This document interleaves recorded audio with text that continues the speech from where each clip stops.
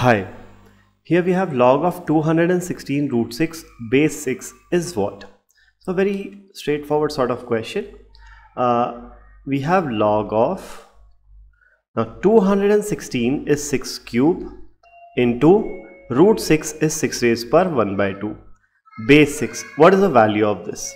So this is equal to log of, now since two numbers are getting multiplied, their base are equal, so the powers will get added. So this becomes 6 raised per 3 plus half is 3.5 base 6. So this power comes out and gets multiplied. So we get 3.5 times of log of 6 base 6. 6 base 6 is 1, so this becomes 3.5. 3.5 is effectively 2 into 3, 6 plus 1, 7 by 2. So the correct answer here is option C. Thank you.